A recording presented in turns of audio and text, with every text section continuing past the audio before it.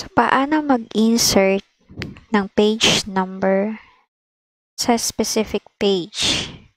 For example, maglalagay tayo ng page number sa introduction. Sa thesis or research paper document or sa research paper, dapat walang page number sa first page. Blank dapat. Then, magsa-start tayo ng gamit ang Roman numeral symbols sa next page hanggang bago mag-introduction. Okay, so paano mag-insert ng page number sa introduction? Tayo sa introduction page. Then, position natin yung cursor sa pinakataas. And go to page layout. Select breaks. Then, select next page. And then, go to insert. Then, insert tayo ng page number.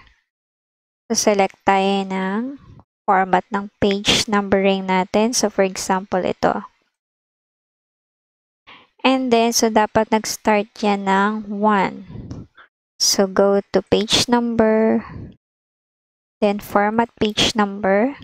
Then, start at 1. Then, click OK.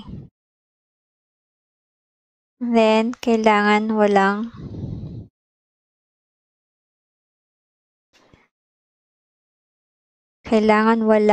page number sa previous pages. So, let's unlink the previous page. And, delete natin yung numbering sa previous page.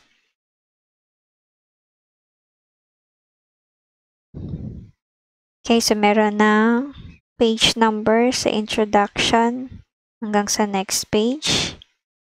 And yung previous pages, walang numbering. So now, ang gagamitin nating numbering dyan is yung Roman numerals symbols. So mag-start tayo ng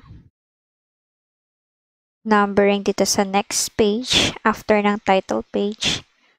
So again, go to position your cursor sa pinakataas and then go to page layout, select breaks, then select next page.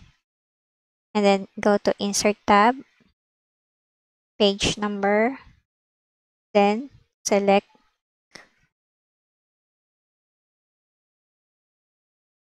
so dapat ito ay Roman numerals.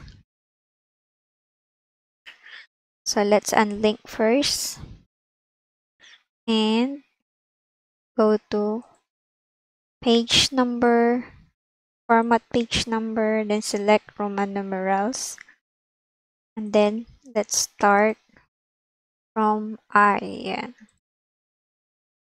So there. Yan. So napalitan na yung ating numbering sa second page hanggang bago mag-introduction. Then sa may introduction, dapat nag-uumpisa yung page number. Okay? So wala nang dapat page number sa first page.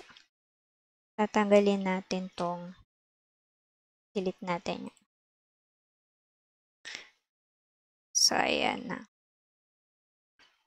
Roman numeral sa second page. I. Then sa introduction, 1, 2. So, yan na. Okay.